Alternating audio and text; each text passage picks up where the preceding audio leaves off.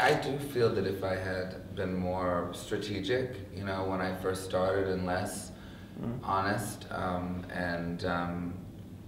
you know, perhaps more mysterious about, you know, whether it's my sexuality or my influences or, you know, things that I would like to accomplish, like writing operas and stuff in my career, I think it might have been less, probably would have been more successful financially for me, or whatever, or commercially, I should say. Because I do very well. I mean, I play beautiful halls all over the world, and so I can't complain.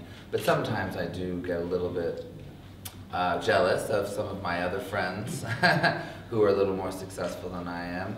But I don't know. I do also feel that, in a strange way, if I had been more, if it had happened bigger, it probably would have ended sooner.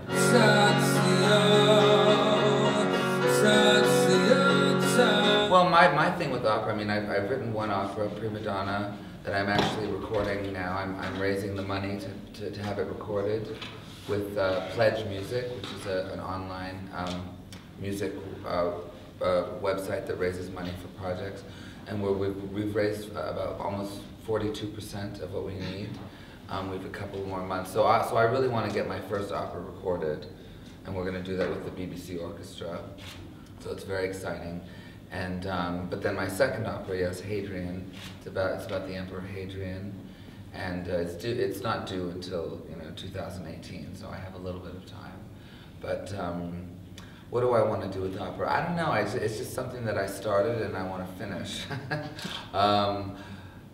It's always been music that I adore and that I've received a lot of inspiration from. It's given me a lot over the years, and I just want to give something back, to that form. I don't intend to be, an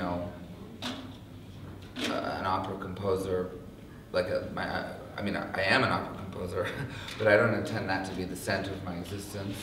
But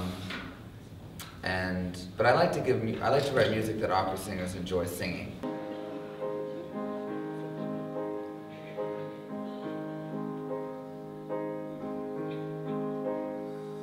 One more time. My mother died.